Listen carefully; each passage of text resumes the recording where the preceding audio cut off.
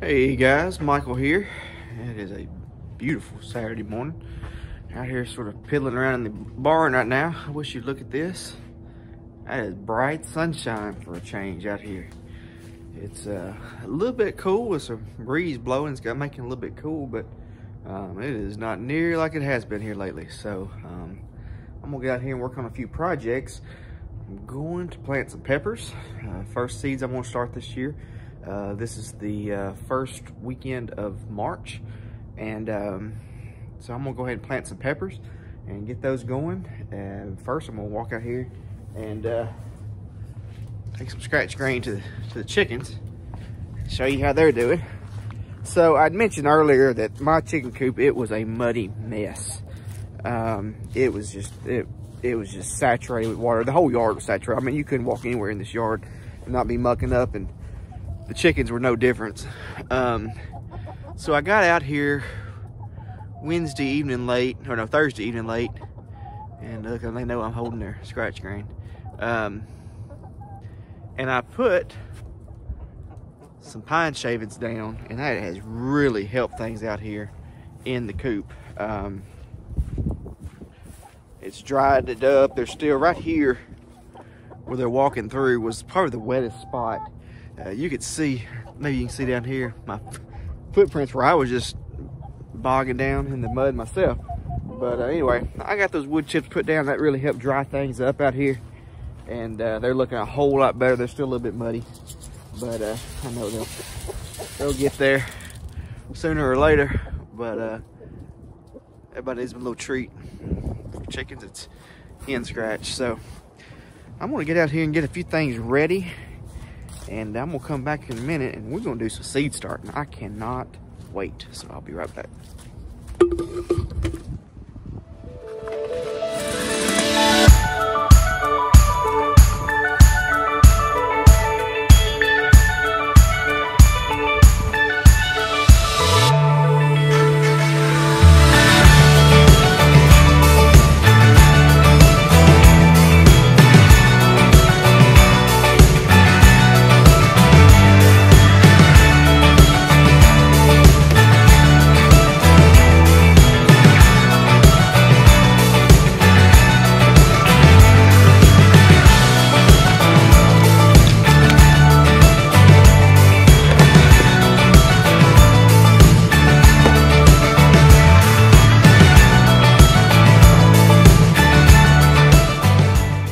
Guys, so I got me two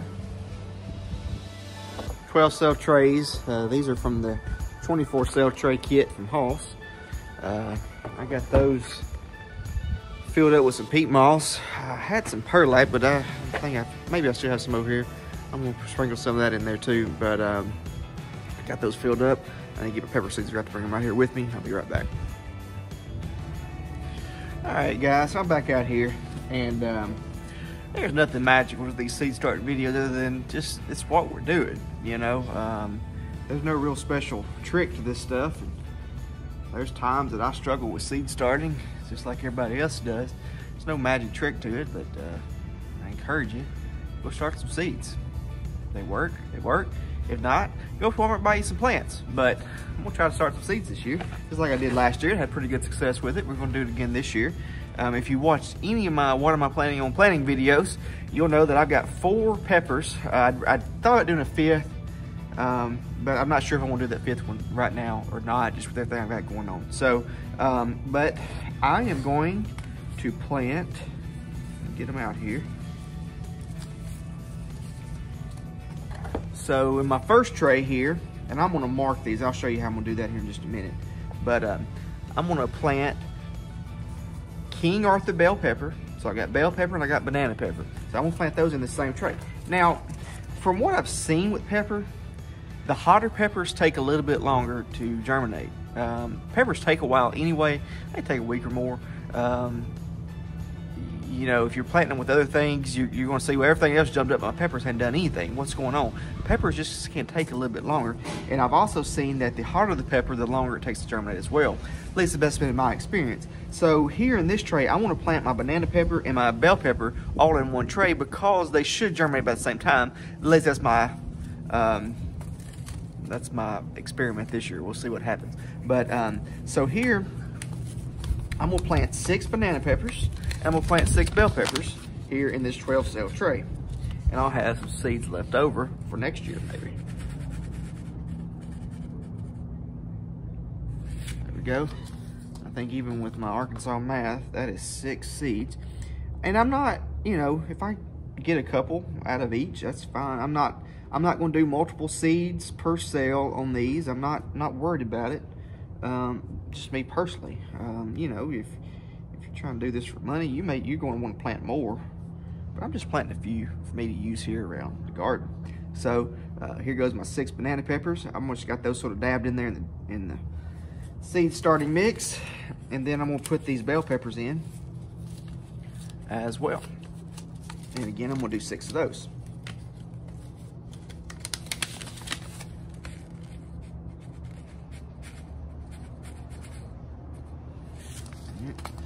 Again, I think that's 6.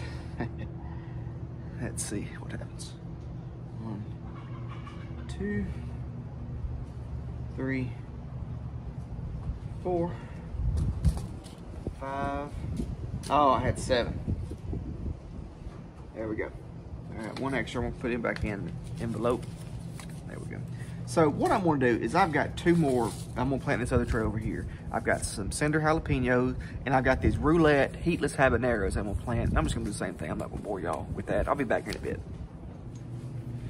All right, guys, I got my pepper seeds put in each tray, and got those all covered up. Nothing big secret there. Just cover them up real lightly. And one of the problems I've had with seed starting is a lot of times I'll forget what I plant and where. So, and I've tried different ways of marking. So this year, I'll show you what I'm doing. You know, like these Hall skits, they come with these little wooden stakes, and these are great. I've used these with good success. But what I've had happen with these is maybe I'll take them out to water or something like that, not get them put back in right, or you know, whatever. Or in this case, in these peppers, I'm only putting the humidity dome on these trays, and so the humidity dome won't fit with these wooden stakes there. I could cut them off, I guess, but that's not what I want to do. So what I'm trying this year, I'll let you know how it works. And I'll just put me some duct tape on each end of the tray, and see if I can show you that one. There we go. And so on each end, so 1 and 2. So I know 1 and 2 is I got banana peppers and my bell peppers, 1 and 2, and then I've got here 3, 4 for my habaneros. I got those on the other side, habanero and my jalapenos. So I got those marked like that. I will get those put on the lights here in just a moment. Now, seed starting. You've seen my setup, but there's nothing real fancy. All right, there's some really great seed starting lights out there, some kits, things that you can get. Hall Seed has got one now, but just get you some. Make sure you have sufficient light. If you think you've got enough light, maybe get a little bit more. That's my hint. That's my tip. Bottom heat really helps, especially with something like peppers or tomatoes even. That will help you as well. But just make sure you have plenty of light, and get out there and try to start you some seeds. Again, these trays, they're real nice to have, but if you don't have the trays, start some seeds and some solo cups. You can go to any store in your town, I promise you, a Walmart, a Lowe's, a Home Depot, a Atwoods, a Tractor Supply, whatever you got, and get you some seed starting mix and some seeds, and try to start you some seeds. Now, I love Hall's products. I love their seeds. I can't recommend them highly enough. But if that's not what you want to do this year, you just want to try something, go try it. Just try it and see what happens. I promise you, you'll be surprised at what you can get accomplished if you just give it a shot. So anyway, I'm gonna close this video out. I'm gonna get these seeds put on the light, and I'll give you some updates here in the next week or 2 as how they are doing. And I hope to be getting some tomatoes in the soil here pretty soon as well, and seed starting mix. So I'll be sharing that with you as well. I appreciate you guys tagging along on this video. Drop me a comment if you stop by, and I'll catch you on the next video.